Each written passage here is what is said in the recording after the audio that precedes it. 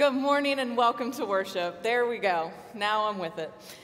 I'm glad to see all of you here in the sanctuary with me, and welcome to those who are worshiping with us at home online. We are glad that you are with us as well. This morning I have just a couple of announcements. If you have not yet completed the congregational survey for the mission study team, please go ahead and do that. You can find a link in your newsletter. There are copies out here, and just make sure to get it in. We'll have them out for one more week, okay? So one more week to finish off your surveys. And thank you to everyone who has already done the survey. We have received over 60 responses so far, so thank you so much. That's great response. Also, today is Communion Sunday, so if you are here in the sanctuary, we have these cute little chalice cups. They're different than what we've had before, but they are easier to open, and I promise they taste better. And I know, I have taste tested it, it does taste better. And if you are at home, please feel free to grab whatever it is that you have near at hand. God accepts all. So whether it's water, a cracker, juice, and a cookie, just grab something to use as the elements of bread and wine. Friends, would you please stand in body or in spirit as you are able and called, and join me in the call to worship. Take off your shoes. We are standing on holy ground. Shake off the dust. We are ready to start afresh. Let us worship God and receive Christ's teachings, that we may be renewed and strengthened to share God's love with the world. Come, let us worship God as we sing together hymn number 466 out of the Blue Presbyterian Hymnal, "O for a Thousand Tongues to Sing."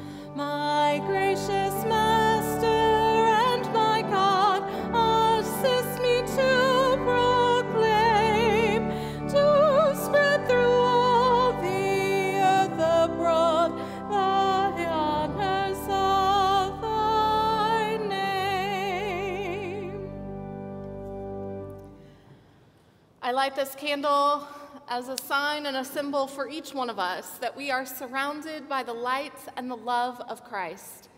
That whether we worship here in the building or at home online, whether we are near or far, we are united in the light of Christ.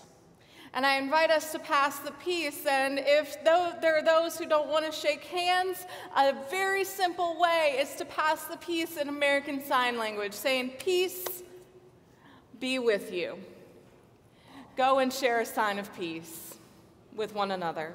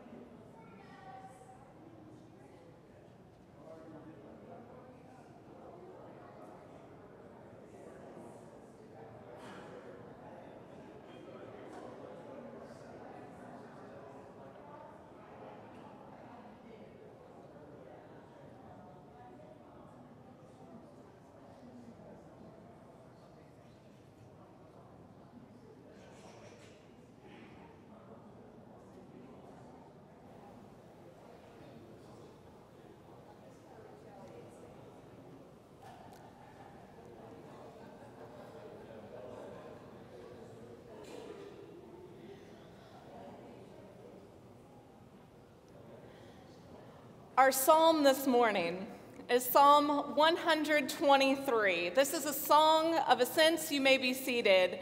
This is a song of ascents. So this is an ancient hymn that the Israelites would have sung as they walked up the mountain to the temple. And this is all about asking and pleading for divine mercy. Psalm 123. To you I lift up my eyes, O you who are enthroned in the heavens. As the eyes of servants look to the hands of their master, as the eyes of a maid to the hand of her mistress, so our eyes look to the Lord our God until he has mercy upon us. Have mercy upon us, O Lord, have mercy upon us, for we have more than enough of contempt. Our soul has had more than its fill of the scorn of those who are at ease, of the contempt of the proud. Amen. Friends, when we have to look at the relationships that we hope to have with one another and with God, we must admit how broken we are. But as we gather in the presence of God, we are promised forgiveness and healing if we confess our sins. Please join me as we pray to the one who never ceases to love us. Let us pray. You know how stubborn we can be, holy God. You call us to serve others, and we stay in the coolness of our own homes. You would send us to where the hopeless live, but we are reluctant to leave the comfort of our complacency. You would feed us on the peace and joy of your word, but we pull our chairs up to the tables of those who serve false promises. Forgive us, guiding God. Transform our defiance into discipleship and our rejection of others into the resurrection of welcoming all people as beloved siblings in Christ. Help us to love as faithfully as you have always loved us, and send us forth to take the good news of Jesus Christ to everyone we meet. Amen.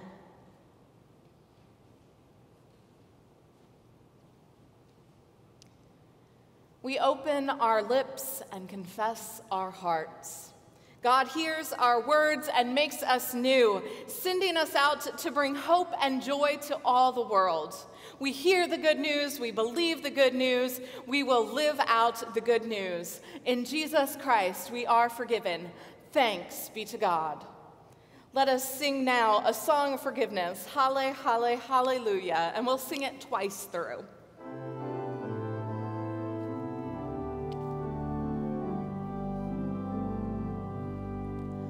Halle, halle, hallelujah. Halle, halle, hallelujah. Halle, halle, hallelujah.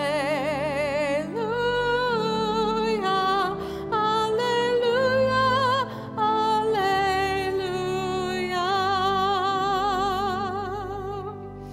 Halle, halle, hallelujah. Halle, halle, hallelujah.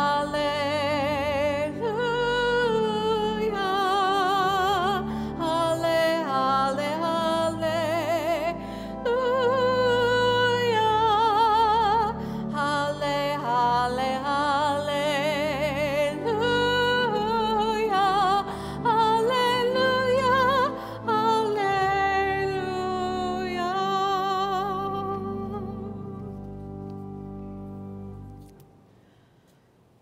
Friends, our gospel reading this morning comes from Mark chapter 6, verses 1 through 13.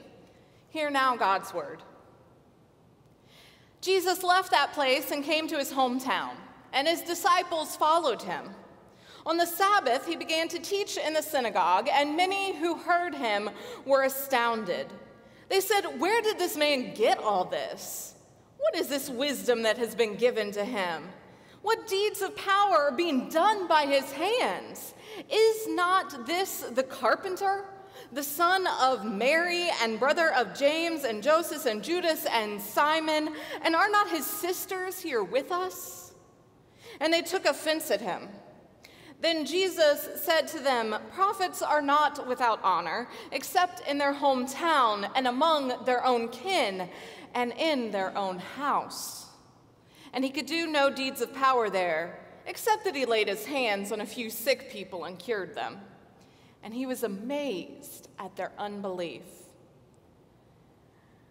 Then he went about among the villages teaching. And he called the 12 and began to send them out 2 by 2 and gave them authority over the unclean spirits. He ordered them to take nothing for their journey except a staff, no bread, no bag, no money in their belts, but to wear sandals and not to put on 2 tunics. He said to them, "Whenever you enter a house, stay there until you leave the place. If any place will not welcome you, and they refuse to hear you as you leave, shake off the dust that is on your feet as a testimony against them."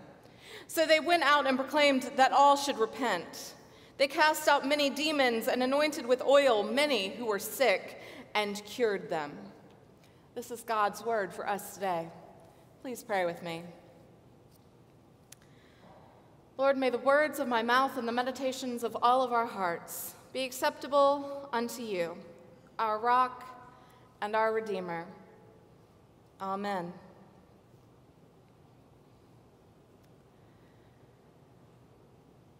Our story today is all about how Jesus handles rejection. He's not going to This won't be the first time that Jesus is rejected. It won't be the last time that Jesus is rejected. Jesus is getting used to being rejected. But there's something especially meaningful and awful about this rejection because he has gone home to Nazareth. He has gone home to the people who watched him grow up from childhood. He has gone home to see those who raised him, his village, his family, his people. And they reject him.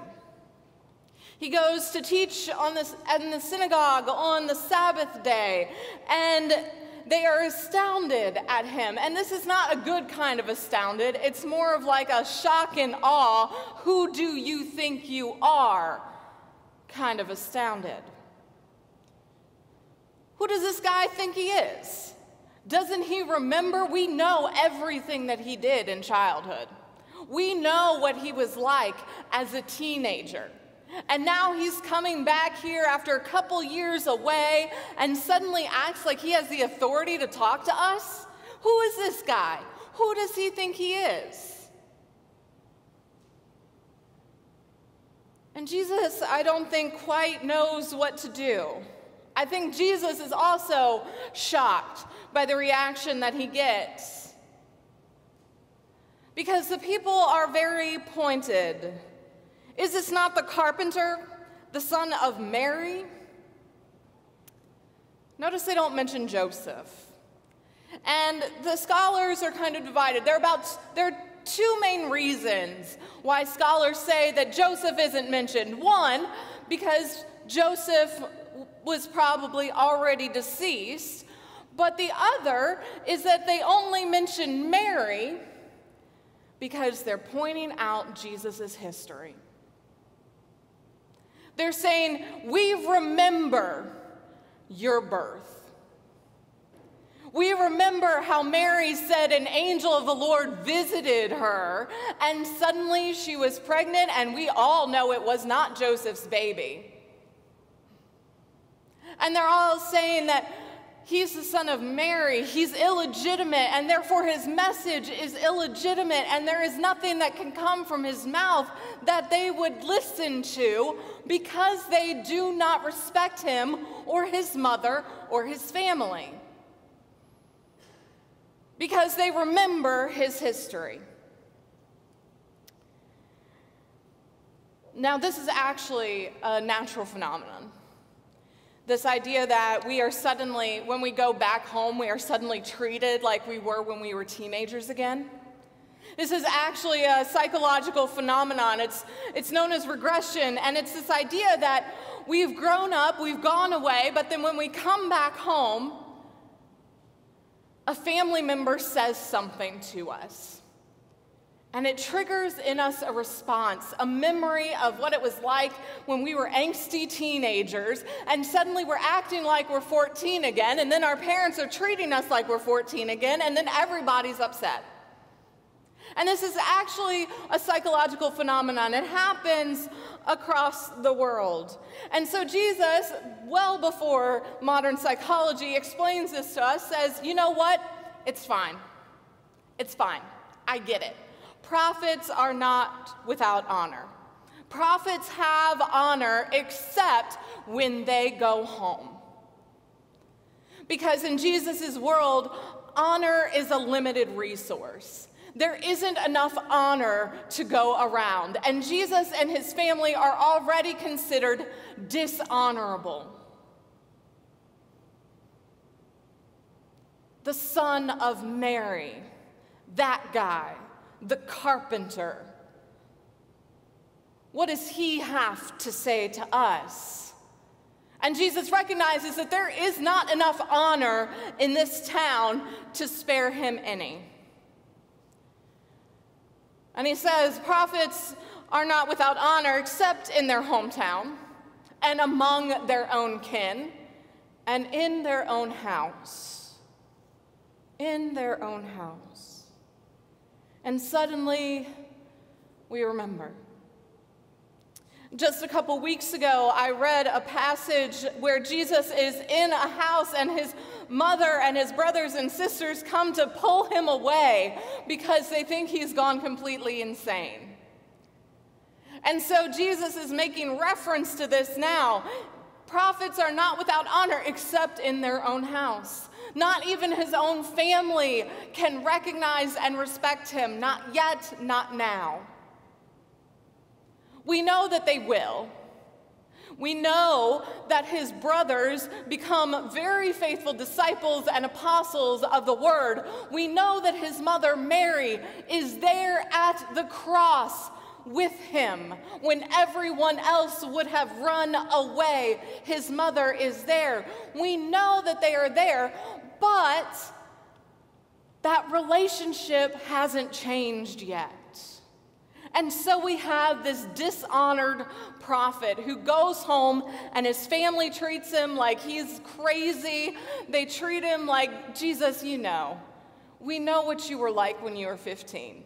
Don't try to fool us now, acting all holy. And he goes among his kin and they say, Jesus, we know. We know your whole history. We know that you can't have any honor because your whole birth was dishonorable. He goes to his village, his hometown, and they say, Jesus, we know. You're nothing more than a carpenter. Go build something and leave the teaching to someone else. And Jesus is amazed at their unbelief. And this word amazed, it's almost kind of like he's also hurt by this unbelief. He's shocked by it. He can't quite comprehend it. And Scripture tells us he could do no deeds of power there, except he did cure a few people. He laid some hands, cured some sick people. But there's a lack of faith in him, in his message, in what he is trying to teach. There's a lack of faith. And that lack of faith will inform Jesus as he speaks to his disciples, as he sends them out. Basically, he says, God's word is for everybody. Everyone deserves a chance to hear the word of God. But if people are going to have a lack of faith, if they're going to ridicule you, if they're going to reject you, just walk away. You do not have to stay in places where people are actively rejecting you and pushing you out. You do not have to stay in the places where people are saying, look, there is no way I'm going to listen to you. I don't care what you have to say. Get out, be gone. I'm done. Jesus says, okay. If there are people who want to reject the word of God, let them. God's word is for everyone. God's word should be preached everywhere. Everyone should know of the power and the love and the mercy of the living God. But if there are people who do not want to, who do not want to know, just walk away. Let them be. But when you do it, shake the dust off your feet. Don't walk away quietly. Leave an impression. And I love this idea of rejection. That Jesus is telling his disciples, look, go forward. Don't take anything with you except a staff, your sandals, and a single tunic. He's saying, set yourself apart from the other wandering preachers in this era. The other wandering preachers, they would have at least 2 tunics, and they would have a bag wrapped around their waist in order to collect alms. So they would be going around and preaching in order to get money, and they would have a bag on their waist, a money bag, to collect alms. And Jesus says, that's not what we're about. We're about radical hospitality, the radical message of God's love, and the radical welcome. So he says, when you go into a village, find a house. Let them welcome you in. Accept hospitality where hospitality is given. And then when the hospitality runs out, leave. And shake the dust off your feet. And I love that. Jesus is saying, don't take rejection passively. Name it. Name it. It's okay that you don't want to listen to me, but I shake the dust off my feet and I'm walking away. I'm walking to somewhere new, somewhere that will welcome me, somewhere that will embrace this message. And Jesus is telling his disciples, trust in the goodness of others until they show you that they don't have goodness to give. And Jesus is being formed by this rejection that he's experiencing. He's a dishonored prophet. His message is too radical for many people to hear. This idea that we should not hold up the powers of this world, but that God's kingdom is born in the least and the lowly. That the rich will go away empty, but that the hungry will be fed. This is the message that Jesus is preaching, and this is the message that gets him rejected and dishonored. And this is the message that we are also called to preach and teach. That the kingdom of God is for the outcasts first and foremost. That the kingdom of God is made up of those who have been rejected, who have been forced to shake the dust off their feet and try again and start again. The kingdom of God is built up of all of those who have been dishonored in their own hometowns, among their own kin, in their own house, who have been rejected and told, you are not welcome here, you are not like us, you are not worthy. Jesus says that those are the people that God is calling to build up the kingdom. So the disciples went out and proclaimed that all should repent.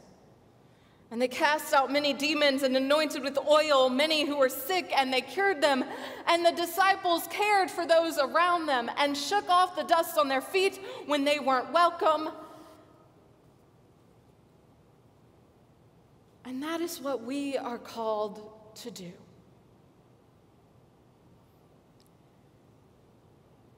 To give the radical welcome.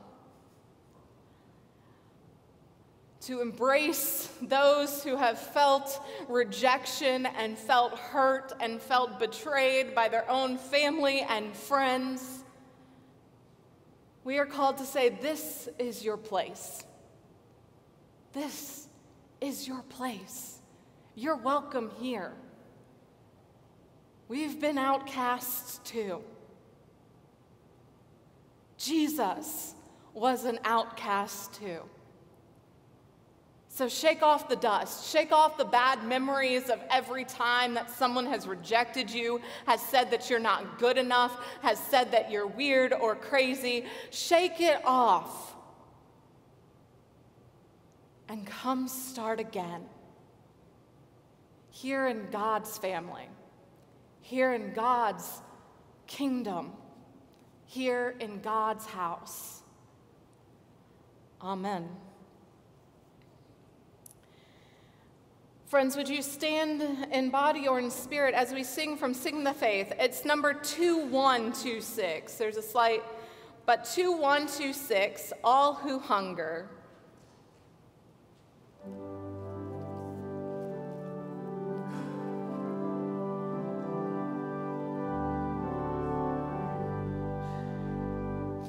All who hunger gather gladly, holy manna is our bread.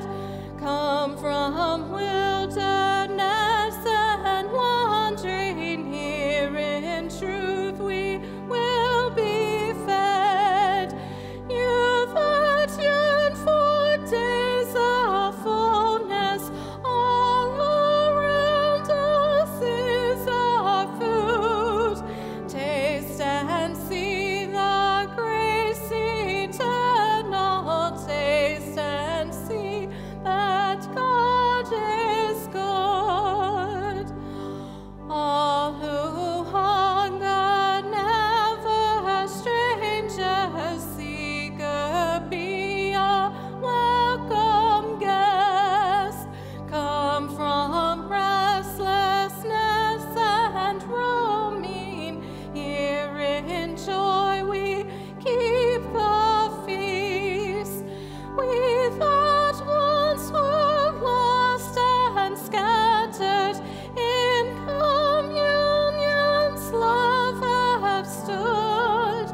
Taste and see the grace eternal, grace and see that God is good. All who hunger sing together, Jesus Christ is living bread. Come from loneliness and longing, here in peace we have been led. Blessed are those who from this table live their lives in gratitude. Taste and see the grace eternal. Taste and see that God is good. You may be seated.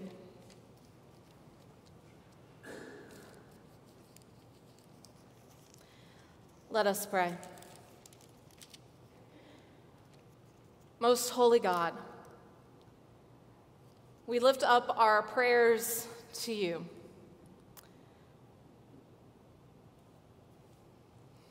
O Lord, hear us as we shout our praise and our thanksgiving. Hear us as we cry out our sorrows and our hurts, our worries and our fears. We pray for all of those who have felt keenly rejection, who have been hurt by those who were called to love them. We pray, O Lord, that this might be a place of healing and hope. We pray, O Lord, that we might show love and compassion, that your kingdom might grow, that we might come together,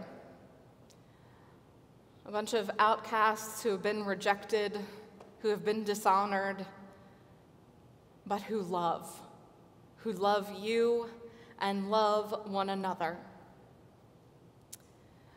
Lord, may every need be met. Needs for food and water, needs for shelter, needs for a listening ear, for healing in body, mind, or spirit, for someone to just show some compassion. Oh Lord, may you be the God who meets needs. And our God, we pray on this occasion, on this Independence Day, remembering in particular our country. We give you thanks for the good dreaming that envisioned a land of freedom and opportunity, a land in which to grow respect for all citizens. We give you thanks for all who sacrificed in so many ways to create and to sustain such dreaming. We give you thanks for the many ways in which that dream has been and continues to be embraced and made manifest as a better tomorrow is shaped for all within these borders and beyond them. We thank you for the call to let freedom shine, to let celebration of the dignity of all resound. But we also confess to you that many ways in which we fall short of our best dreaming, fall into immaturity and selfishness, into short-sightedness and rejection, into too much of a focus on immediate benefits for some and a lesser tomorrow for all. We confess to binding the dream we apparently sometimes want to claim in word only, not in words made flesh. Reinstill in us the dreaming God. Guide us into the disciplines of love and grace that cultivate those ideals of discipline and sacrifice, of a commitment to our children and our children's children, that theirs should be a better land than ours is now, with more mature leaders and citizens than we are, with greater opportunities than we have known, with even deeper respect for all citizens, a more far-reaching vision, with richer examples of freedom and bravery, because that's the way we dream it to be. We lift up all of our prayers in the name of your Son, our Lord Jesus Christ, who taught us how to pray, saying, Our Father, who art in heaven, hallowed be thy name. Thy kingdom come, thy will be done, on earth as it is in heaven. Give us this day our daily bread, and forgive us our debts as we forgive our debtors. And lead us not into temptation, but deliver us from evil. For thine is the kingdom, and the power, and the glory forever. Amen.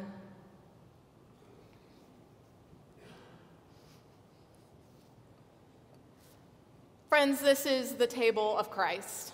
This is not my table. This is not First Presbyterian's table. This is God's table. And God welcomes all here. There is room for everyone. For those who have been here many, many times, for those who have never been before, for those who are sure in their faith, for those who are more doubt and questions than anything else. This is God's table, and all are welcome here. Let us pray. Imaginative God, it was you who whispered, and the rumble of creation shook the rafters of chaos. Mighty trees graced valleys with shade, stars glittered in moonless nights, children splashed in the pools of hope. Every delight was crafted so we might know of that love which would last forever. When we could not have our way, we took offense at your hopes for us, throwing tantrums as we took flight to follow sin and death through the world. Amazed at our crafty rebellion, you continued to love us, longing to shelter us in your heart.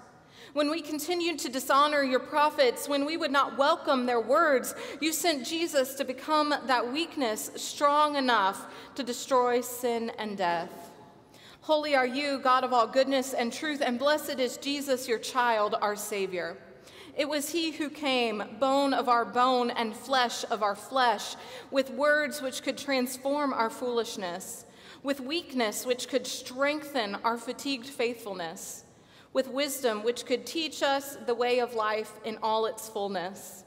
Yet we were offended by his life, his ways, his humility. He continued to listen to you, going wherever you sent him. No glory, no wealth, no honor, even to that place called Calvary, where this was enough for him, even in the cold shadows of the tomb. And he walked forth into your steadfast love, leaving death behind in the dust. As we remember his calling us to follow, as we seek to be sent forth to serve, we proclaim that mystery that we call faith. Christ came to shape our lives like his. Christ came to be our guide forever. Christ will come again to gather us in glory. So now in this place, where we have heard your promises among these people in whom we have seen the Christ, pour your Spirit upon the gifts of your table. The broken bread of life is all we need of hope. For filled, we can go forth to anoint the lost and hopeless with the oil of compassion. Your cup of grace overflows more than we will ever need, and more than enough to bring healing to those who have only known hardship, rejection, and loneliness.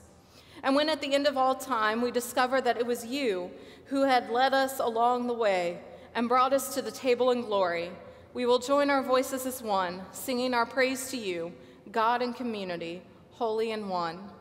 Amen. Friends, on the night that he was betrayed, Jesus sat with his disciples, and taking bread, he broke it, and he gave it to them, saying, "Take, eat, this is my body, given for you. Do this in remembrance of me." Likewise, after supper, he took the cup, and giving thanks to God, he said, "This cup is a new covenant, sealed in my blood, shed for you for the forgiveness of sins. As often as you drink it, do this in remembrance of me." As often as we eat of this bread and drink of this cup, we proclaim Christ's death and resurrection until he comes again in glory. These are the gifts of God for the people of God. Thanks be to God. Amen. Friends, the bottom is the bread. This is the bread of life. Eat and remember.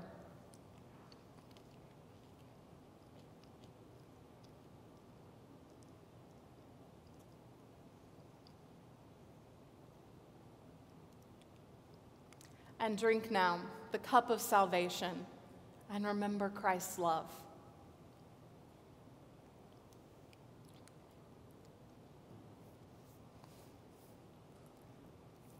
Let us pray. Lord, as you have strengthened us and fed us at this table, may we go out with love and grace to feed our neighbors, to show your compassion and your peace and your welcome to all. Amen.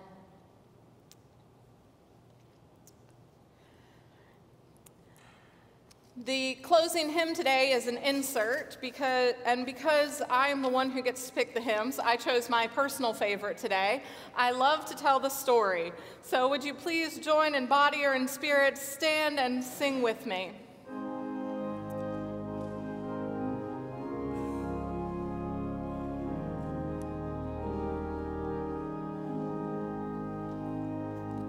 I love to tell the story of unseen things above, of Jesus and his glory, of Jesus and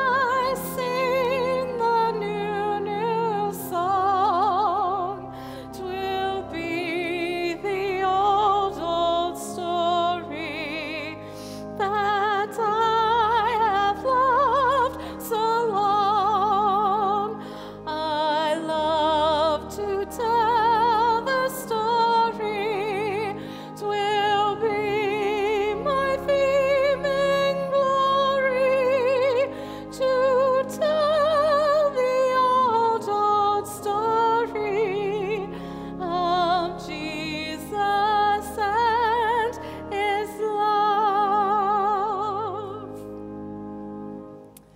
Go now, and wherever a people will hear you, proclaim the life-changing love of God.